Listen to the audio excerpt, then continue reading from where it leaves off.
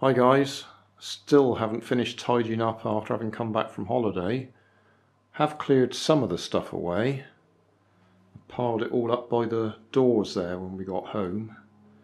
Bodyboards and windbreaks and kites and all that sort of thing. Anyway, I'm waffling. The subject today is popped into Lidl today and spotted this silver Crest power bank with solar charger, portable charger for smartphones, tablets, e-book readers, etc. Lithium-Polymer technology, no memory effect, low self-discharge, constant high performance, efficient and environmentally friendly. And then down here, I don't know if the camera will pick it up, it says battery rechargeable via micro USB. Solar charger? Yeah, okay.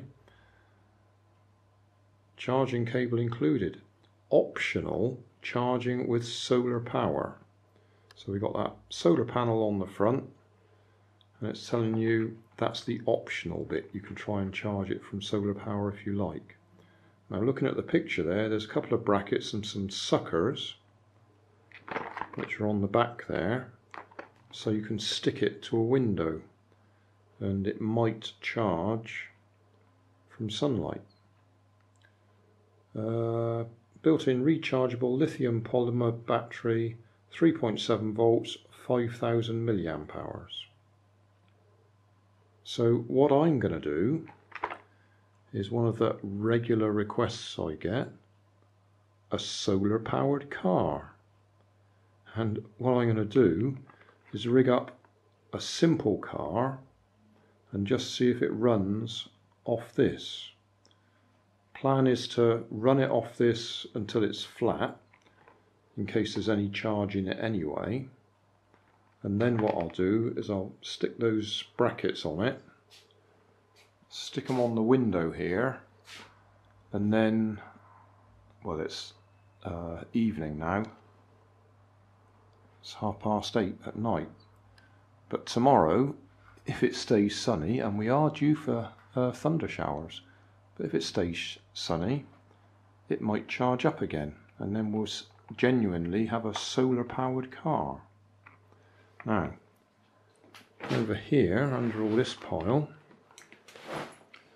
I've got the motor and gearbox and wheels off of some radio controlled car.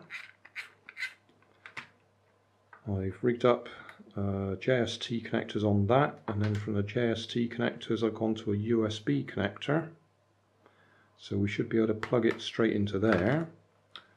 I've got this wooden box from some Dominoes, so that I'm going to hot glue into there at that end because it just happens to fit nicely.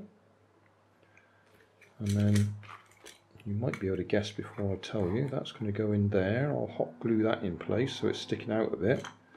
And I've got another pair of wheels here from another toy car. A little bit of Meccano there, a little bit of bent metal, and that runs nice and free in there. I've drilled one hole in there, which I'm going to put that through there, so we can actually set the steering at an angle, and then hopefully just let it run round in circles on the floor here. And that will be to run the battery down in case there is charge in it now. And then once it's stopped, so say we'll plug it, put it in the sun, see if that recharges, and then that will be genuinely solar powered. Right, let's get it out of the box.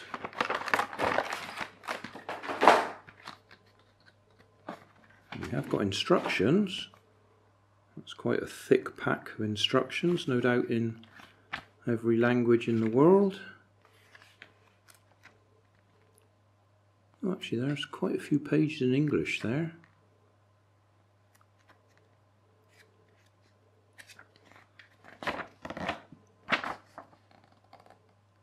So I'll probably read them in a minute.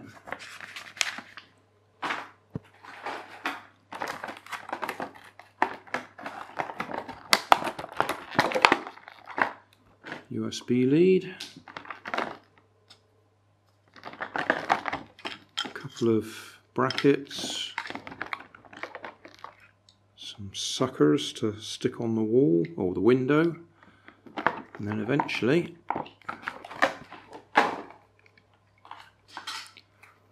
the solar panel.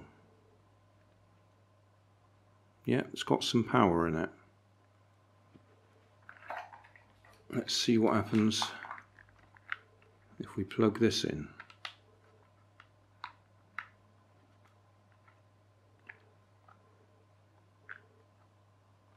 Turn it off.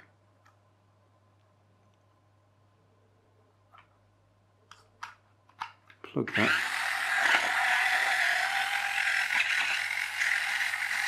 Oh, looks like we've got plenty of power, doesn't it?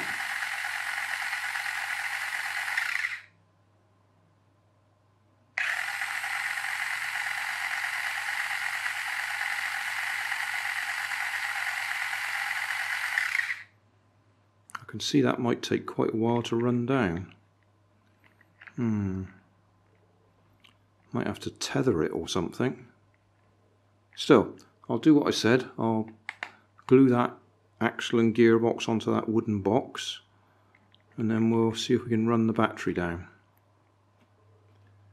We may have a little problem with plan A. I've got the car all rigged up there, but I've just given it a try and it goes too fast and it spins, or at least the wheels slide, so it doesn't stay in a nice tight circle. I'll just demonstrate.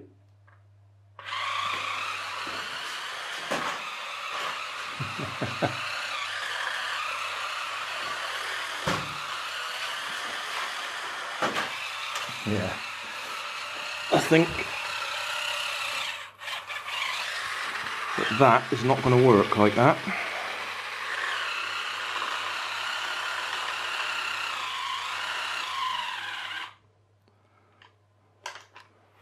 I have to think of some other way of doing this.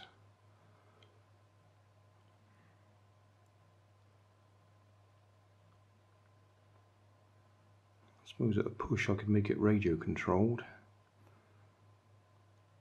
so that we can steer it and then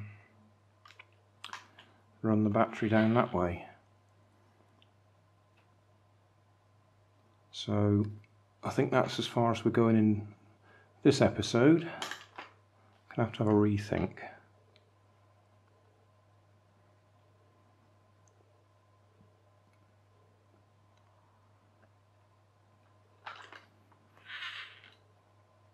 Too fast for the circle I was trying to get it to go round. The other thing I could do is I could tether it. I could put a weight in the middle, put a hook on the side of it, and get it to go round that way. I'll have a think, but I think that's as far as I'm going to go in this episode. Hey, thanks for watching. There's plenty of videos on my main channel with more added daily, so don't forget to subscribe and enable the notifications to keep you up to date with my new releases. You can help keep my channel running by donating $1 on Patreon to buy me coffee. You can always find more information in the video description. Thanks again for watching.